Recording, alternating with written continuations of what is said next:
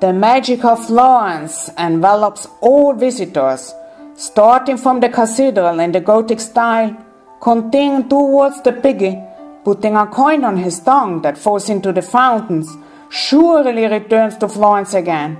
Michelangelo's David is our superstar. Piazza Santa Croce is supervised by Dante, our great poet. The lily is the symbol of our city. It somewhat resembles to Iris, which is present in all public gardens.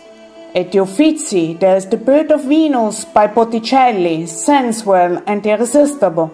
Giotto revolutionized painting in 1300, a beautiful example of the Madonna on the throne.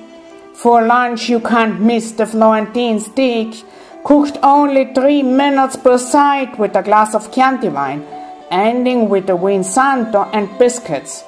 The famous wine hole, where wine was bought in the Middle Ages, the flask must have the size of the hole. Historical procession for historical football, first played in February 1530. To relax, a walk in the Boboli Garden, passing by the Rams with wonderful fountains.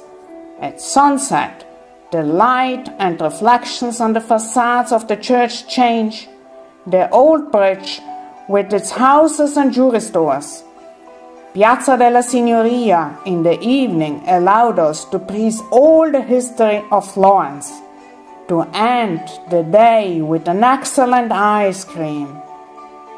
Good night, Florence.